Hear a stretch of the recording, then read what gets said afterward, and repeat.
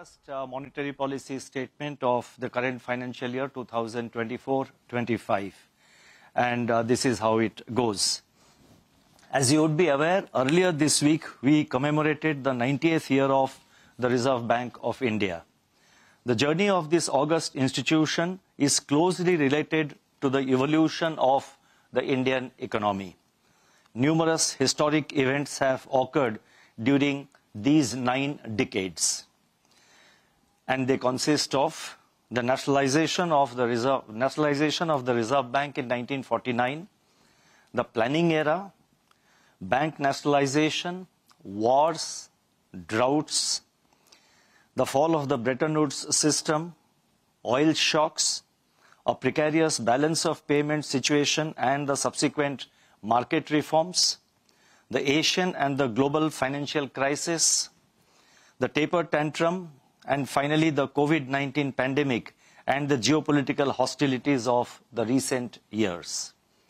During this journey, the Reserve Bank was always at the forefront, combining its developmental and regulatory roles in steering the Indian financial system and the economy towards stability.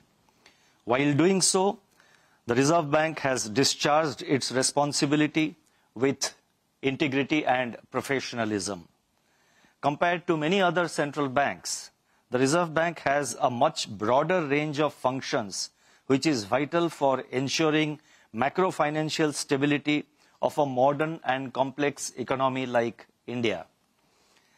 There are functional complementarities among the various responsibilities of the Reserve Bank of India. Being a full-service central bank, the Reserve Bank is well positioned to take a holistic view of various critical issues confronting the economy and the financial sector, and it's also well positioned to take appropriate steps in the best interest of the economy. We continuously strive to learn, adapt, and innovate while performing our multiple responsibilities. I would now like to focus on the decisions and deliberations of the Monetary Policy Committee meeting, which met on 3rd, 4th, and today, 5th of April. After a detailed assessment of the evolving macroeconomic and financial developments and the outlook, the Reserve Bank MPC decided by a majority of 5-1 to keep the policy repo rate unchanged at 6.5%. Consequently, the standing deposit facility, that is the SDF, rate remains at 6.25%, and the marginal standing facility, that is the MSF rate, remains at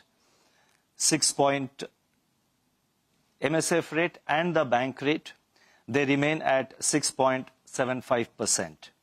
The MPC also decided by a majority of 5 out of 6 members to remain focused on withdrawal of accommodation to ensure that inflation progressively aligns to the target while supporting growth.